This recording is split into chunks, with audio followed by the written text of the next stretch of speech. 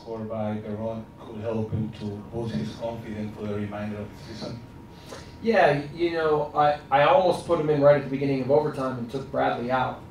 And Bradley kind of asked me to leave him on, and then we could see that Sean Davis was fading. So, I was anxious to get Gonzalo on because I thought, given the fatigue of their defenders, that he could make a play.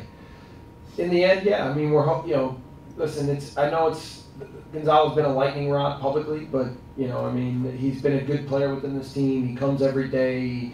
He works in so many ways to try to adapt to what we do, and it doesn't always necessarily fit perfectly for him. But I still think he's a guy that can make plays, especially late in games, with his speed and with his cleverness. So he almost got through on the one play. So yeah, I mean, listen, I still like. I always know that Gonzalo provides certain things for our team, and we like having him here, no doubt.